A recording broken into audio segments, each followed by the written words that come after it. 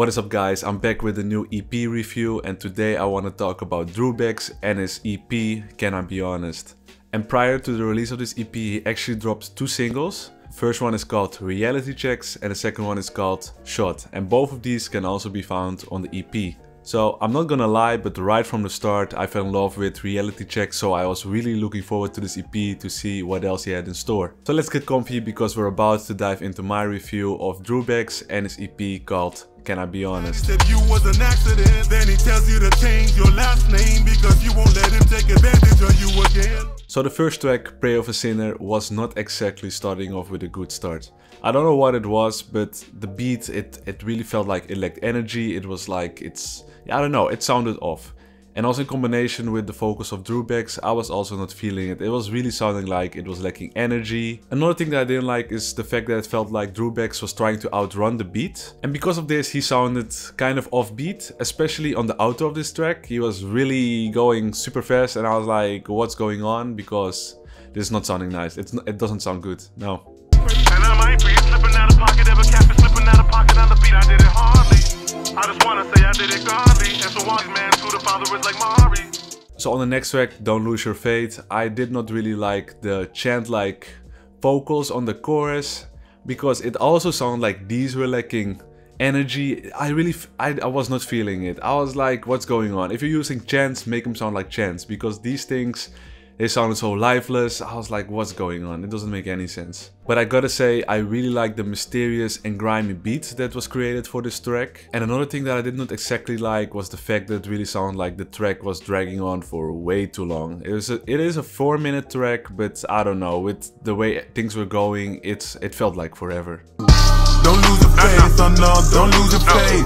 Don't lose your faith, oh no, don't lose your faith. Don't lose your faith, oh no, don't lose your faith. Don't lose your faith, don't lose your faith. So we now made it to the second half of the EP. There's also the part where the EP was starting to sound so much better. So first off, the track Reality Checks. The chorus was phenomenal. I absolutely love the chorus of Reality Checks.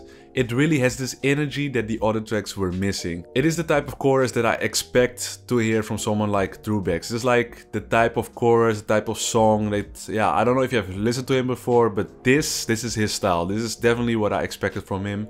And I think that he did a great job on this track overall as well. Because he both sound great when it comes to his bars and also those little background vocals. It was really nice.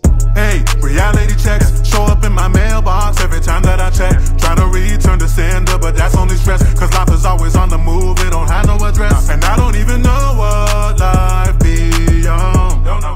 So on to the fourth and final track, Shot. I noticed that this one had a similar intro to the track Don't Lose Your Faith, but it was so much better executed on this one. And I'm sorry, but I'm once again gonna compare this track to the first two tracks, but this one had so much more energy, it just sounded so much better. Because with this track you could also really feel the energy that was put into it from both the lyrics and the beat. It just worked out perfectly together.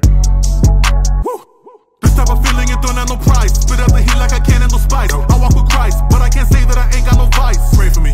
It's 4 o'clock and I already hit the bottle twice. But this feel like a lit Toronto night. Feel like I'm rolling. In conclusion, I felt a bit like let down by this EP. And if I can be honest, I really expected so much better from Dru Bex. I don't know what happened or what went wrong, but I don't know. There was not the EP that I was expecting to roll out the way it did. Because I do know that he has bars and some great flows, but the delivery on this one, I don't know. I don't know what happened, but I was not feeling it, not at all. Because for example, when we look to his 2019 album, Strange Days, Long Nights, it was a masterpiece. It was just a masterpiece. It was just great from start to finish. And now we get this 4-track EP and yeah, only half of it sounds good, I would say. So yeah, I was actually expecting the EP to sound something similar to that album, and that's also why I'm giving this EP a 5. So yeah, I shared a lot of my opinions on this EP, and now I would like to hear what you think of this EP. So feel free to leave a comment and let me know what you think. Also feel free to drop any suggestions for another album or EP that I should listen to, especially from an underground artist, because that's what I love. And other than that, I would like to say thank you so much for watching, and I hope to see you on the next one. Bye.